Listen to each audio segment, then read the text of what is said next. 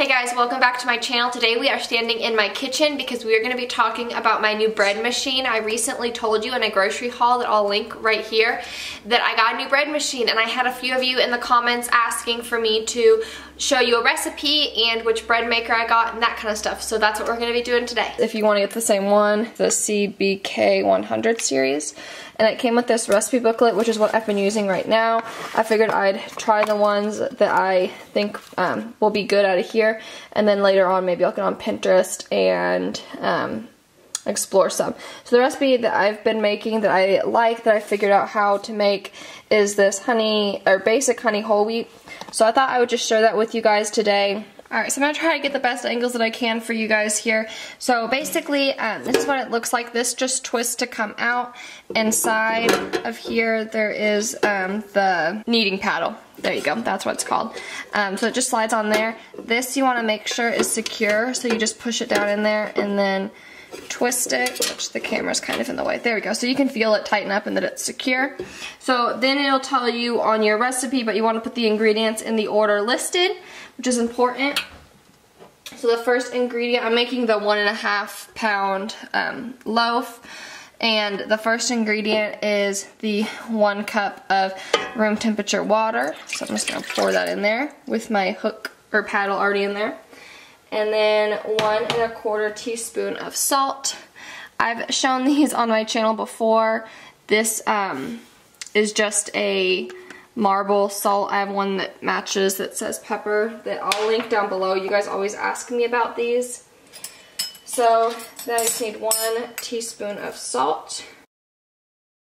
2 tablespoons of unsalted room temperature butter cut up. So I just cut it into little chunks like this. And I bought these little, they're actually measuring cups at Target. They're in the Magnolia Home line. And they're all stuck together.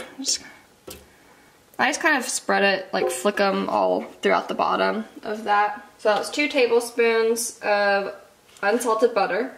And then the honey is 1.5 tablespoons. I'm using this. It's not super local. The place I normally get it was out, but they had this. It's just honey from Arkansas. So 1.5 tablespoons. And honey's such a sticky mess that I'm just gonna kind of estimate it. And then the next that we need is bread flour, which I'm just going to measure it from the bag. So this is the bread flour I'm using, if I can get it in there. It is important that you use bread flour and whole wheat in this recipe and not all-purpose. It won't come out the way you want it to if you use all-purpose. So this is 1/4 cup, and this is 1 cup, so altogether it is 1¼ cup. And then for the whole wheat flour, I'm using this Bob's Red Mill 100% stone ground whole wheat. You can see that there. You don't need to use this kind. It was a really good deal at Kroger. And this is 2 cups.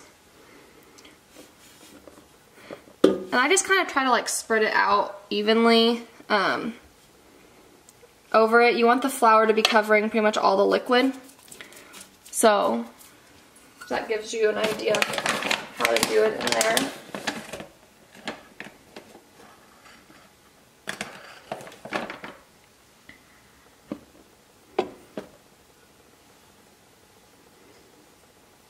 Oh no, I missed part of my butter.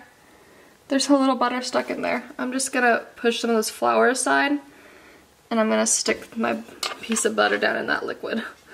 Oopsie. Didn't even notice that when I was putting the butter in. Okay.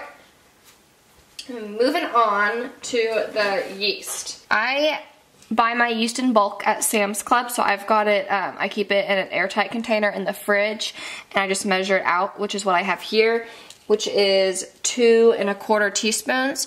But I had an extra one in my pantry, and I wanted to show it to you guys what the packaging looks like in case you were confused about what kind to buy at the store or something. So this is instant dry yeast. They make it in fast-acting instant dry yeast. They make it in like little bags that you just tear and you pour it out. Just make sure that you are using the correct amount of yeast for the size of loaf you're making, but that's definitely an option. But this is a super good deal at Sam's Club, and they come in these like super tight container, like bricks that stay good. And so I just open one, stick it in my fridge, and make sure it's airtight in your fridge, and it'll stay good in there for at least a few months. So yeah, but this is the yeast that we need for this, which is 2 1/4 teaspoons. So this I just sprinkle all over that top of that flour. So this is what it will look like whenever it is all done. So then what I do is get the flour out of that. I don't know how that got there. Okay, so I'm just gonna close this, and then up here you can play with this. So see here, menu, it says 3. Down here you'll see that it says whole wheat 3. So that's on the right setting because that's usually the bread I make. So then loaf size, you'll want to change it to the correct size of loaf. I'm making a 1.5 pound loaf. And then we like the medium colored crust, so I'm going to leave that right there. Then you just come all the way down to the bottom and hit start. And then it's going to tell you how long it's going to take to bake. So it's going to take 4 hours and 35 minutes. So I wanted to talk to you about the bread maker. So what got me when I first started using it, and I probably wouldn't have had this problem if I had looked in the owner's manual and read it, but so there's 2 series of beeps. So it will beep, and that is the mix-in beep. So if you wanted to add something to it, like a fruit or oatmeal or something like that, then that would be the beep that you would add that in. And then it stops, and then it keeps going, and there's a second beep, and that's the beep that you take the paddle out, which you can leave it in. I did that the first time I made it. I didn't take the paddle out, and all it does is whenever you take it out, there's kind of a chunk in the bottom of the loaf that's missing. It's just like it doesn't make it taste different. It's just more of like the loaf doesn't look as pretty.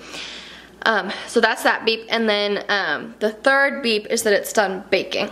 So keep that in mind. And then when you take the paddle out, you can reshape the loaf. Basically the size of... The bread is finished baking, and I was going to show you what it looked like and how I take it out.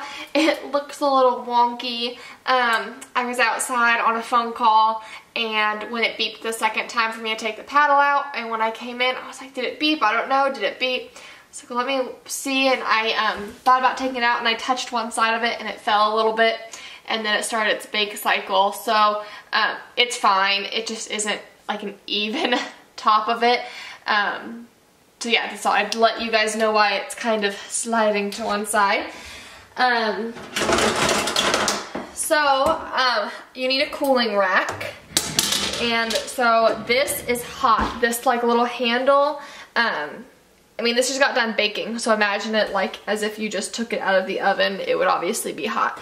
So then I just twist it until you can kind of feel it loosen up, and then it just pulls out like this. So then I like to just kind of lay it on its side, and then I grab the bottom and kind of knead it with the rack. And then I kind of shake it.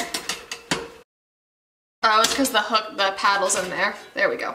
Okay, so you leave the paddle in. This is what the bottom of the bread looks like. So there's a big hole right there. You can tell that that's where the paddle was.